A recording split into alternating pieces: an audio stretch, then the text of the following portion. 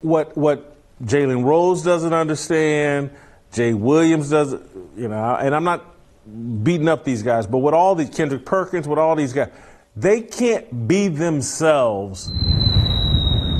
Steve, I'm going to say something that some of the audience will be like, oh, Whitlock's just being self-serving, self-aggrandizing, patting himself on the back.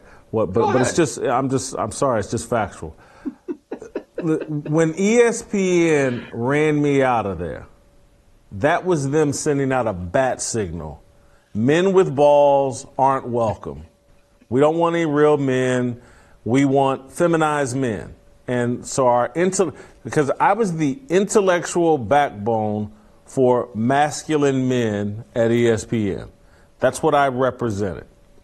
They run me off and they say, no, guys, you see Bomani Jones, Howard Bryant, these feminized men, that's our blueprint. That's the kind of masculine energy we want come from these guys that are highly feminized and have a matriarchal point of view and are basically Yas queens themselves.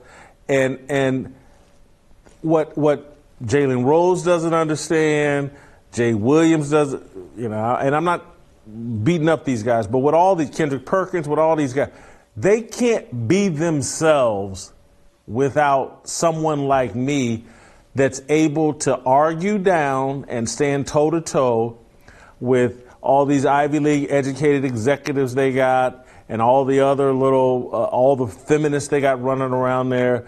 I'm not scared of none of them because the truth's on my side. I know how to articulate it. These athletes don't.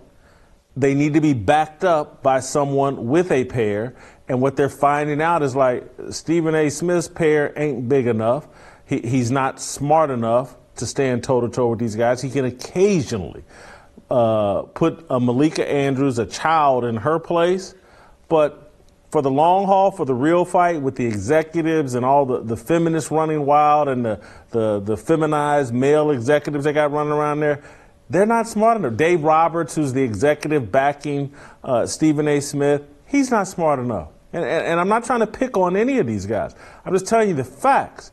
And so they don't have anybody on the inside that can back them up intellectually and explain these situations to them and for them on the air that would give them the room to be real men. And so now, Jay Williams understands that. He went to Duke. He's actually a pretty smart guy, and that's why he's taking to social media. And maybe just what you're saying, he's ready to get out of ESPN, is ready to draw a line in the sand with him. And I think eventually, it may take some time, but the rest of them are going to grow a pair too and say, this check is good. But Lord have mercy, I can't wear this skirt comfortably. I'm going to leave that to Bomani and Howard Bryant.